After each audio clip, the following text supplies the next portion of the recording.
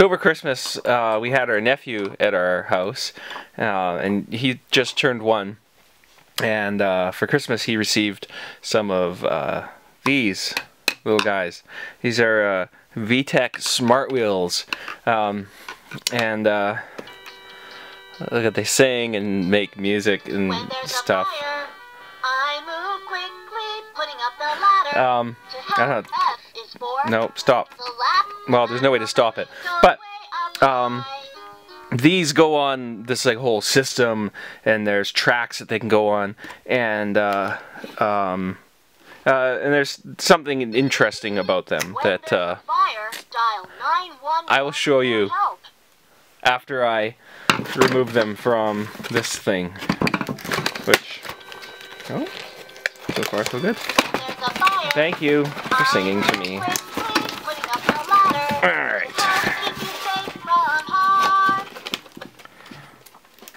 Oh, you won't be safe from harm. Okay, let's start with the fire truck. On the underside of these things are these 8 contacts and the 9th one back here. They have these, I can't remember what they're called, some kind of socket that you stick this into, and it does different things depending on where you put it. So you put it in the parking spot and it makes this "I'm going to sleep" sound, and you put them in the gas station, and I can show you that one because I remember the contacts for that. There we go.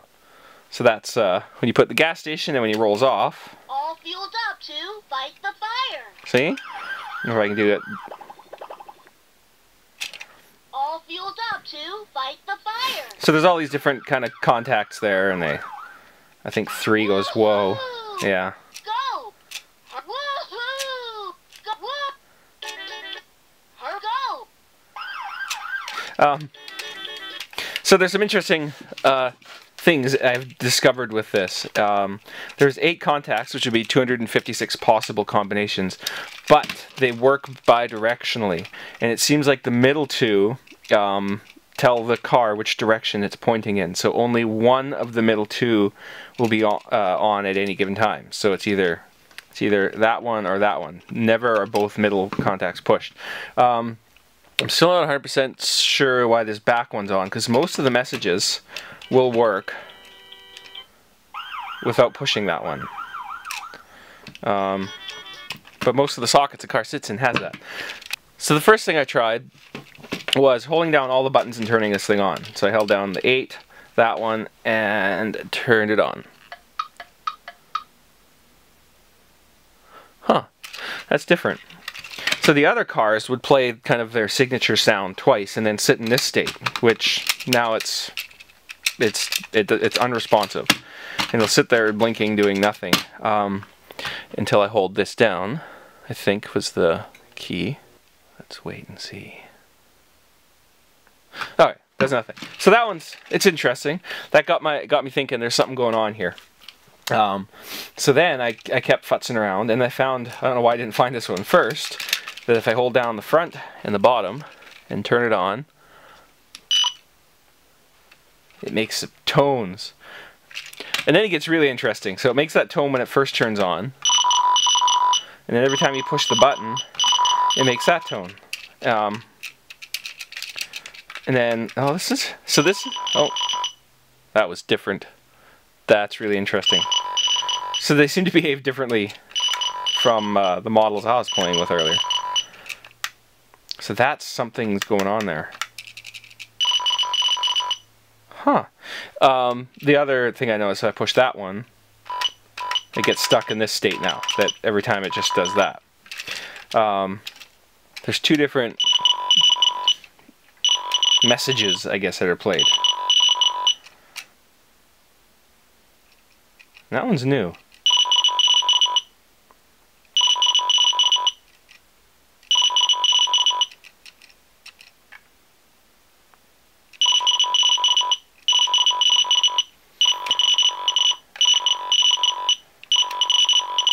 That's interesting. So my speculation is that this is some kind of maybe factory debug mode, so that they can test these things, make sure they've been loaded up with the right language. And oh, I should say, I did run this through some analysis, and that's an FSK bit stream. Okay, so here's a look at the sample data in Audacity. So I switched it from the usual waveform view, which is that one, to the spectrogram view, and you can see very clearly the frequency shift keying.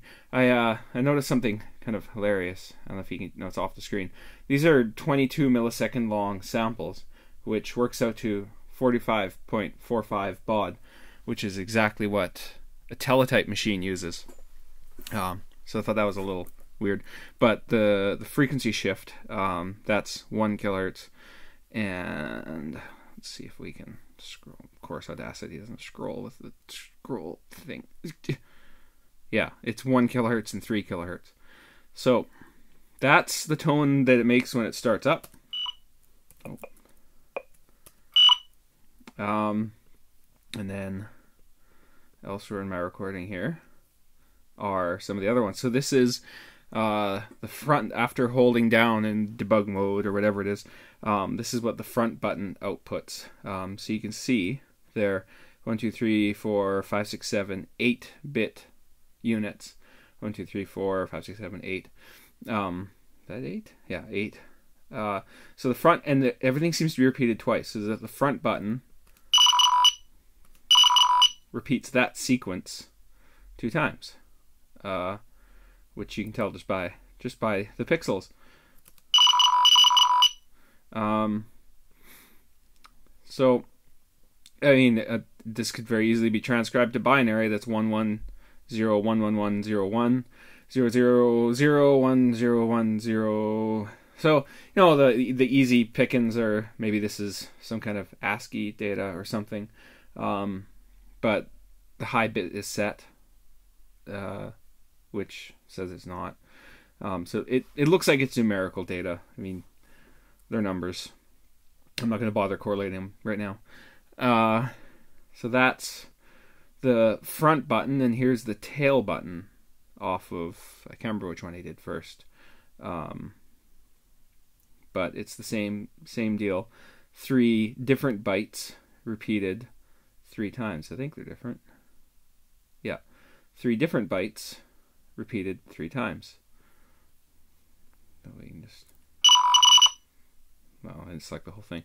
And then the other mode was that one where I push the button and do stuff.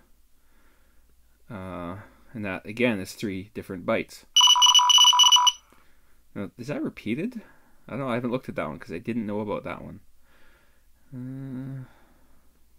1, 2, 3, 4, 5, 6, 7, 8.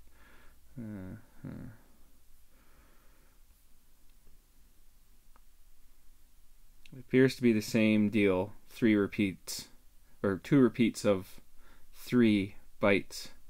I push the button twice, so that shows up twice. And then the other one was that where I basically get the unit in anything I press produces this sound, which is a binary 1. So that's one of them. I pushed that a few times and then started up. See, it's me talking to remember what these clips are. Oh, that's a startup sequence of a different one. And different data.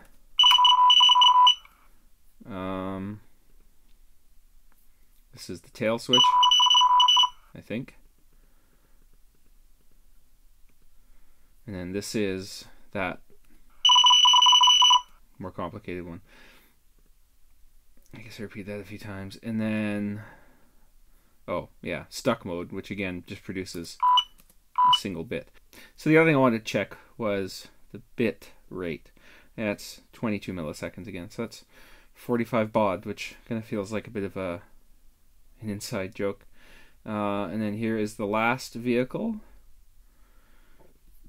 Startup.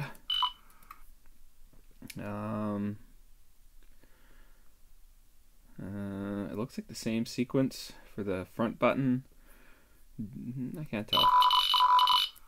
That's the tail switch.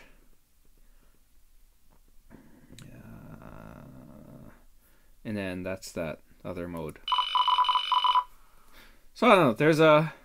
Oh, I want to check the bit rate on that. Just for curiosity, because I noticed some of the other ones were slower. And that's 22 milliseconds, so 45 baud again. So that's what those things are doing. I don't know what to make of it. So let's try out some of the other cars. We got... Yes, I bought these for myself. My nephew will be receiving these as a gift when I've done with my Frankensteinian experiments. But I had to stop my Christmas time experiments or my family would kill me. Because they're just kind of annoying listening to this over and over and over again. So I'll move the fire truck. See if the police car makes any different sounds. So we'll just put it into, we'll call it off. FSK mode, which is that one. I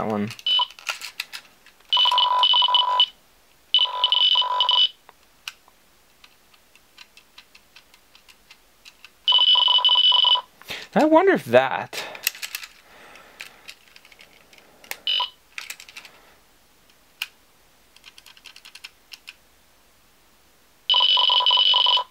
I'm gonna have to look at these waveforms after I'm done. Now is that different than what this guy's saying?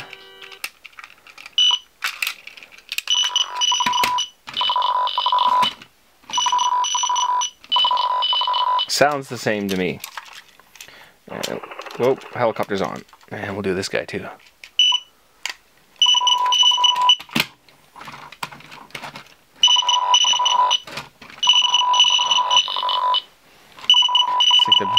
It's kind of... There's a lot of combinations here. Really, I haven't fully figured this out. This is more of an invitation to experimentation. There we go. Isn't that creepy? Okay, let's take one of these apart. Oh. 2 batteries.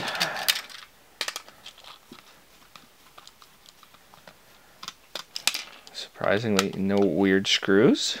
Well, the reason I wanted to take this apart was to figure out if how many of these contacts were actually contacts and how many were just dummies. There's a usual glop top under here, but it's a pretty big glop on top. What? Oh, the surprises. So there's something here. How did I overlook this? Huh. There's a... It looks like there's a wheel sensor. I don't know if it's whether the wheel has weight on it, whether it's on the track or whether it's rotating. What else have we got? There's the power switch. That's 3. And then these front... What? So up top... There's just the requisite goodies. There's the buttons and the LED for the front dude here, and then a little speaker. There's this weird red thing. Let's go deeper.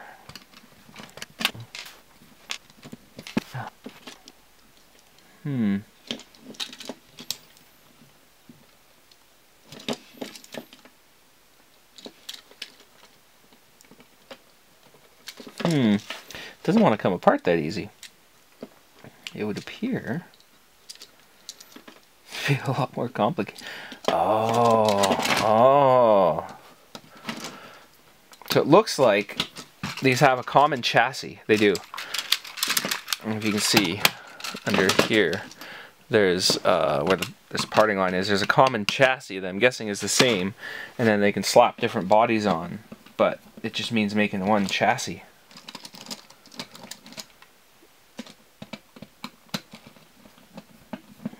I can't get this thing apart though. That says conf right there. What does that mean? And that's tied to the tail switch. Why is that called conf? This thing is surprisingly delicate for a toy. So that actually looks like it's silver plated. But the contact associated with the wheel The wheels have, if I can show this, a lobe on them, basically like a cam lobe there.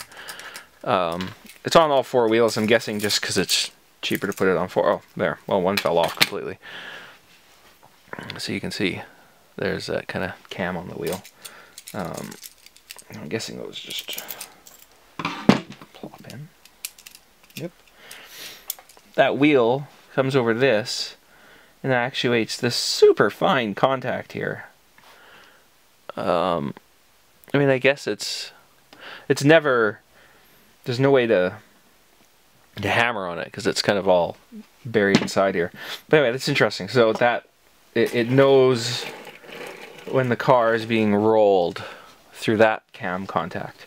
So I was wondering if they'd actually, there, a close-up of those, if they'd actually plumbed all 8 of these contacts in.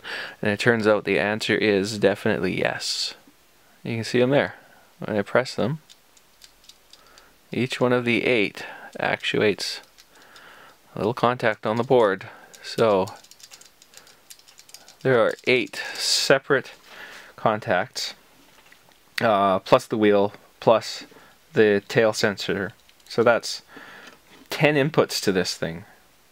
So there's a lot of room to explore. Maybe a close-up of the board here.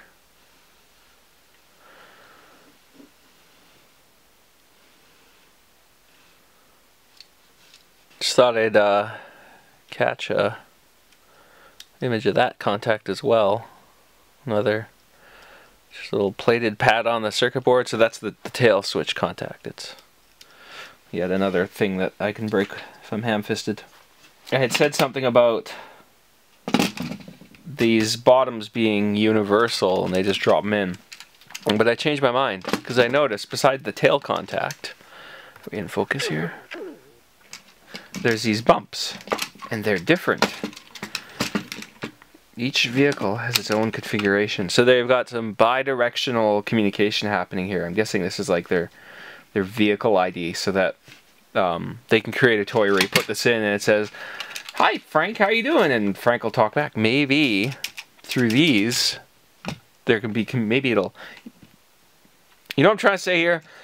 You put this down, the thing knows that it's got Frank the fire truck, and then it can push on these contacts and elicit responses from Frank in response to what it's saying and make it seem like they're interacting. The neat thing is that one of the sounds these make, which I can't remember the sequence for it, is a car wash. And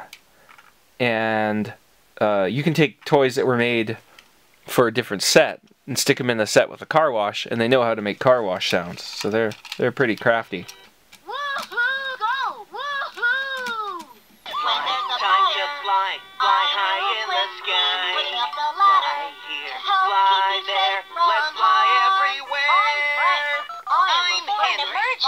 I'm a Dial 911 helicopter. to call the police. Well, that's everything I've discovered with these things so far. You know, if you're curious, go out and get yourself a set and see what you can find. There's a lot of input on these things, and there's definitely something going on. They definitely have a number of modes of operating. If you're a VTech employee, just throw an anonymous comment in and let me know what's going on here. Otherwise, yeah, that's kind of cool. That concludes this adventure. Get the old thumbs up or a comment. I do appreciate any kind of comments. It kind of makes me feel like I'm not just talking to myself. Hit the subscribe button if you think this stuff is interesting, or don't. And if you don't, Frank here, Frank gets it. Yeah, explain that to my 1-year-old nephew, why he only gets a helicopter and a police car, and where Frank the fire engine went. Huh? You want to see that video? No, you don't. When there's a fire, I move quickly, putting up the ladder to help keep you safe from harm. I'm Frank. I am a focused fire truck. I'm gonna need help if you don't participate in this video.